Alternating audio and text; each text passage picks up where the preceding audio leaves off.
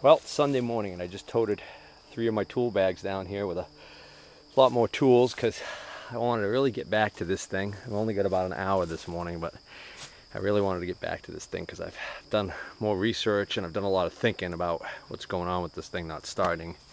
And I really wanted to try a couple of things today. But first thing I'm going to do is take a break and take some, put some insect repellent on.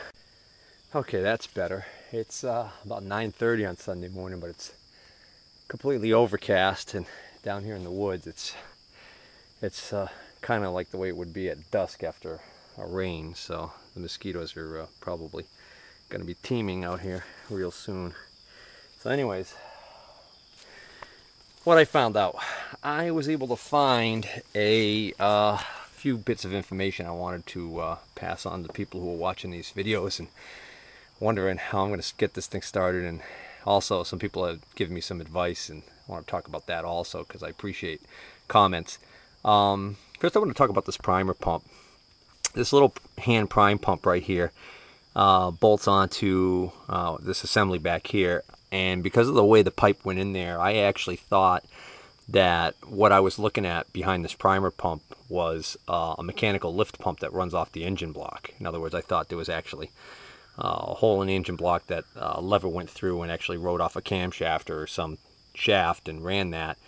And what I've discovered is that's just a bracket, and the bracket just holds this small manual hand primer assembly, and that's all it is. There is no mechanical lift pump. So prior to the electric fuel pump that was added to this later by somebody, prior to that, the means of transfer for the fuel from the tank was gravity.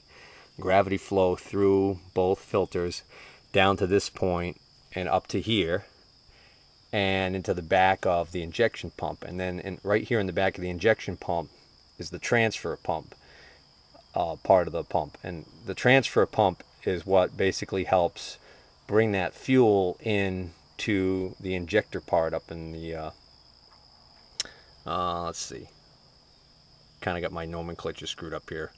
I don't remember exactly how it flows through, but what you've got basically is you've got a transfer pump in here in one section that transfers the fuel to the actual little plungers that actually compress it and send it out through the various injectors, and there's a distributor or almost like a rotor that, as it turns around, decides which one of these it's going to fire that compressed fuel to the injectors. So to sum up, basically, there's no pump between here and the tank unless you do like somebody did and they added a 12-volt electric pump on the other side. The hand primer pump, its purpose, the hand primer pump is basically just here if you lose prime. For instance, if you run it out of fuel, or if you're changing your filters. So this pump, even though it's to the left of the secondary filter, is actually on the input side of that filter. So the pipe comes in from the other side, from the primary filter, goes into the hand primer, goes out that little tube on the back of the hand primer down there, loops around, goes into the bottom of this filter assembly, goes through the filter, comes out here and goes to the pump. So what you do is you're supposed to take this hand primer retainer here off, and you open this bleeder on top, and you're supposed to pump this hand primer until fuel starts to come out of that bleeder screw. Okay, you'll notice nothing's coming out, and I also noticed when I would operate this hand primer that it didn't feel like it was ever building any pressure. But on the other hand, is there actually no fuel flowing through here? Well, I don't believe that's true, because as you recall, I cracked this fitting open and I cranked the engine and it worked fine. And also when I put the electric pump on, it pumps fuel out through this breather. So what I think is going on here is I think the hand primer is not working at all, but I don't think it's actually blocking fuel flow. But I'm going to confirm that because I want to make sure that there isn't something screwy going on here. I know I'm getting fuel here, but I'm wondering how much. So you see even a little bit of fuel is coming out right now.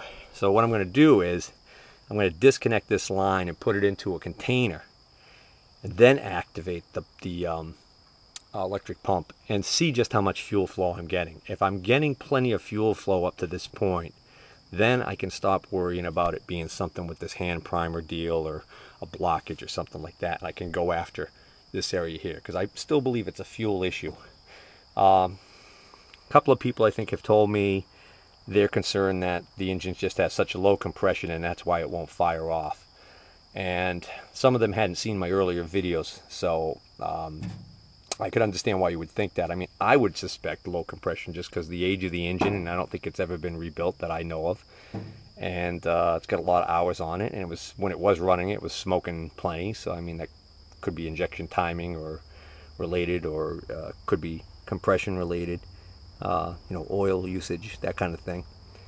Point is, why I don't think compression's what's stopping it from running right now is because you got to remember that I had this thing running. I shut it down, and then when I went to restart it, it didn't want to run, didn't want to start. Now, if I was running this, like say at full throttle, and it suddenly just stopped, then I would suspect an internal mechanical failure in the engine that basically caused that problem, which, you know, like a hole in the piston or something.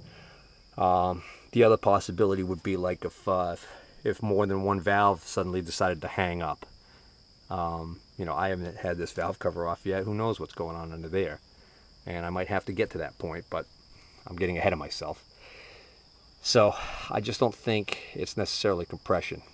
One of my other theories, if this is getting good fuel into here, and I already checked the screen in here and I know that's good. One of my other theories is that it could actually have something to do with the governor that's internal to this pump right here.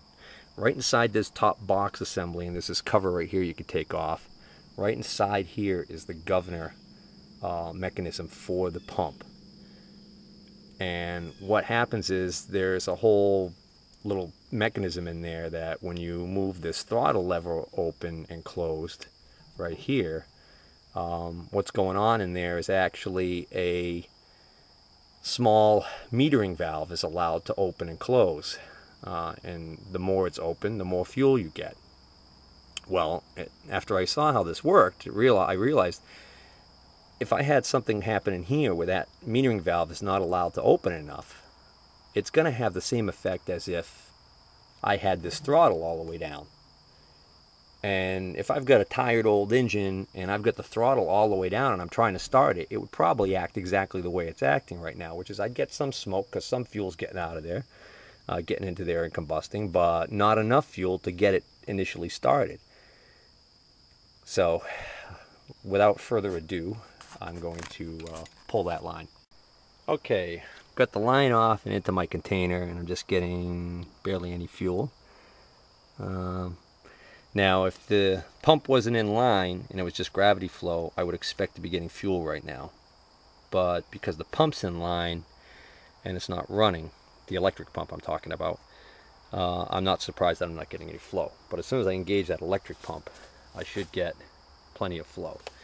So the other thing I did was I got my key switch. I put some extension wires on the key switch so that now I've got basically a way down here so I can actually stand down here and see what's going on while I'm trying to crank this thing. So I got my battery reconnected. So let's see if I can't set the camera somewhere where it'll catch a look at what's going on here. There we go. Okay, so now you're looking right at that spinning. Hey!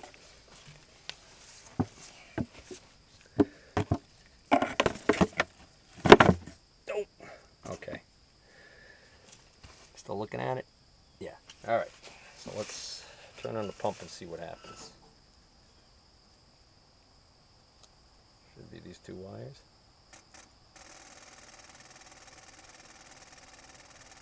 There's the fuel flow. So I don't know. That look good? Expert want to chime in and tell me if that looks like it's sufficient enough? Sure looks like it to me. But what do I know?